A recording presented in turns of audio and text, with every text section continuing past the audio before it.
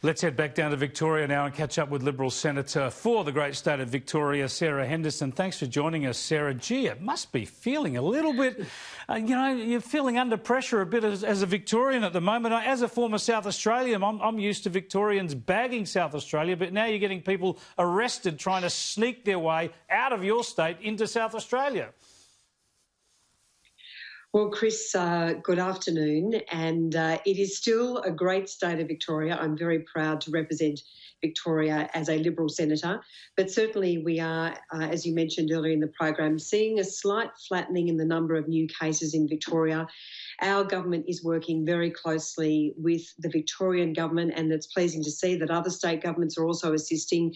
It is a very concerning time at the moment, and all I can say is terrible result with 10,000 people refusing to be tested, and I really hope that that changes, that every person, particularly in a hotspot area, agrees to a test, because that's part of how we can flatten the curve. Yeah, how do we deal with this? Do we make it compulsory? Do we issue penalties if people won't be tested? It's a difficult area, isn't it? No, look, I don't think we can do anything like that. We can appeal to the good sense of all Australians, and I think we have seen a remarkable response from all Australians in the face of this coronavirus pandemic, Chris. It has been amazing, but we just have to remind Victorians how important it is to be tested, because the fear is that someone could die as a result of this spike of cases in Victoria. It is very, very serious, and the more people who are tested, the easier it is for health authorities to combat this wave of new cases.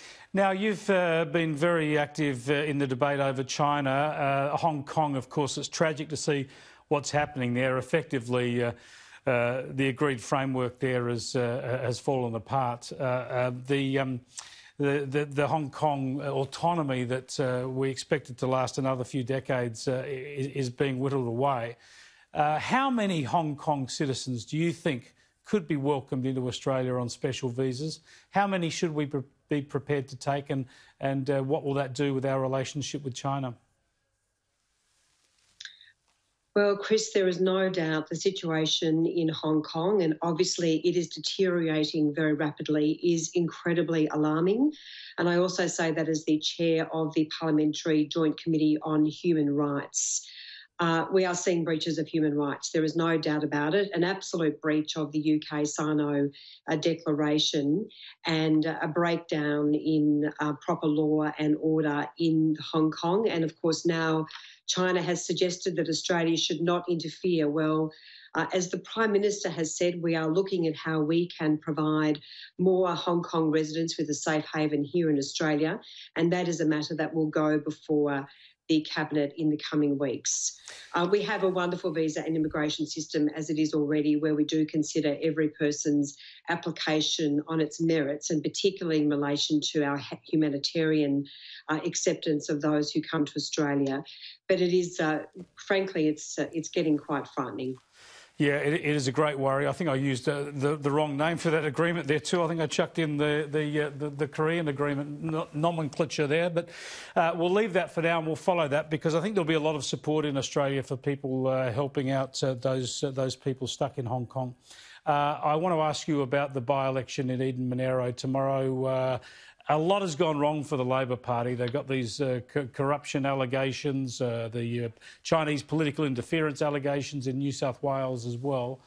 Surely the government ought to be able to pick up the seat in this situation? Well, it will be a very tough seat for us to win, but if the people of Eden-Monaro want stability, want to be part of the government which is focused on jobs and economic certainty, then please vote one Fiona Kotvojs. She is an amazing local candidate, a great businesswoman. She's a doer, and of course, by voting for Fiona, she will be part of the government, and only the Morrison Liberal government can get things done. She was such a great candidate. I don't know why they had two state ministers trying to grab the pre-selection spot from her, but we've got no time to talk about that, sorry. Thanks for joining us again, Sarah Henderson. Yeah, great to talk to you, Chris.